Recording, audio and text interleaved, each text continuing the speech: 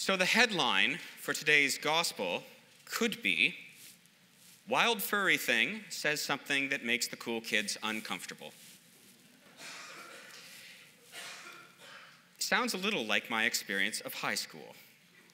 At least the hard parts of my high school years where I stood up at Diocesan Synod as a youth delegate and said that if the current generation of church leadership didn't approve same-sex marriage, my generation would. And the part of high school where someone wrote my name in an ancient civilization's textbook on the timeline of human evolution between gorilla and Neanderthal. Well, I keep my hair quite a bit shorter than I used to. At a quick glance, the easiest way to apply today's gospel might be for me to come up here and call you all a brood of vipers and to start demanding repentance. Well, I couldn't find my camel's hair, so I'm not appropriately dressed for that. Anyway, I'm not here to call you a brood of vipers. I will talk a little bit about repentance, and I'll also talk about prophets like John the Baptist. Repent means to turn around. And it's actually something that we have all committed to do already. In our liturgy of baptism, during the presentation and examination of the candidates, there are questions about renouncing evil, followed by the question, do you turn to Jesus Christ and accept him as your Savior? This is a direct reference to the call made by John in the wilderness. So in one regard, we have all already made that turn that John has called us to do. In another regard, it's an ongoing thing. The way we live out our baptismal covenant involves the decisions we make on a day-to-day basis. It involves looking for the divine in every human being that we see before us. It involves looking at those parts of society that have become unjust and challenging them. There's a great quote from a theologian I like, Walter Brueggemann. A prophet critiques the current ways of the world, offers an alternative, and gives people hope. A prophet critiques the current ways of the world. But when he saw many Pharisees and Sadducees coming for baptism, he said to them, "You brood of vipers, who warned you to flee?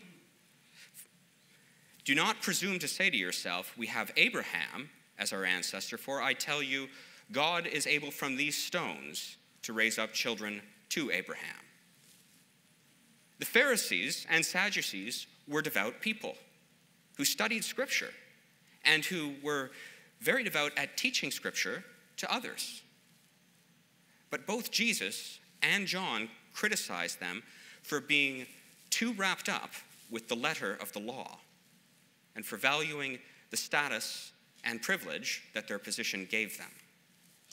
In a number of ways, the very criticism that Jesus and John made of the Pharisees could be made of today's institutional churches.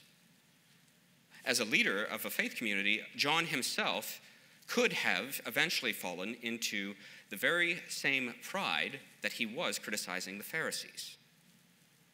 But then there's that other part of Brueggemann's statement about a prophet.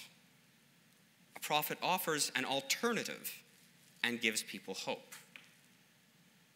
I baptize you with water for repentance, but one who is more powerful than I is coming after me. John was talking specifically about Jesus as the coming Messiah, but there is something more generic that we can take from John's lesson here.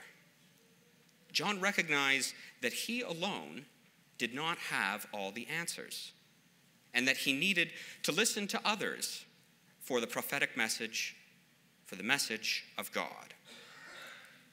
And when Jesus came from Galilee to John at the Jordan to baptize him, or to be baptized by him, John would have prevented him, saying, "I need to be baptized by you." John greets Jesus with a great amount of respect and admiration.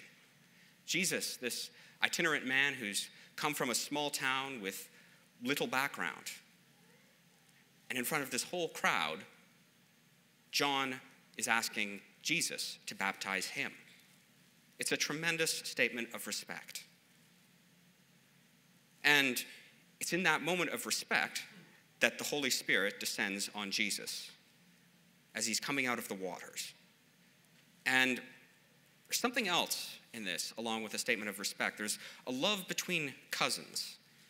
And I like to think that the story teaches us that, yes, there are those moments that look grand and ceremonious, like a dove coming down as someone gets out of the water. But the important part of them is the recognition of love that occurs between these two people. The Sound of Silence is a song by Simon and Garfunkel from the 1960s. And I think it captures part of what I see here. I saw 10,000 people, maybe more, people talking without speaking, people hearing without listening, people writing songs that voices never shared, and no one dared to disturb the sound of silence. When I think of the words, I saw 10,000 people, I remember moments in my experience with church, such as standing before the diocese as a youth delegate, or standing before the bishop at my ordination. And when I think of the words people talking without speaking and people writing songs that voices never share, I think of the brash but well-intentioned words I spoke when I was 15. I thought of how empowering it was to speak before the diocese with more of a voice than I would ever have in the sphere of federal, provincial, or municipal politics. And I remember feeling grateful for that and empowered. But I also remember the moments of fellowship that were shared with other youth delegates and that I've shared with people throughout my whole experiences of church. So being able to speak in public might be one gift, but the opportunities for fellowship were our far greater gift. And in that moment in my ordination, when I was kneeling before the bishop, that moment that's supposed to be a connection of the divine, it wasn't just that connection because I was standing before someone in a funny hat. It was what spoke to me at that moment. The gift of that moment was holding on to many, many memories of experiences in church that had led me to that point. In that moment of silent prayer, the voices of 10,000 memories of the fellowship spoke in ways that no one could hear. And it was amazing. And it's that gift that I think make these ceremonial moments really powerful. And it's that gift of love that I think John is calling us to.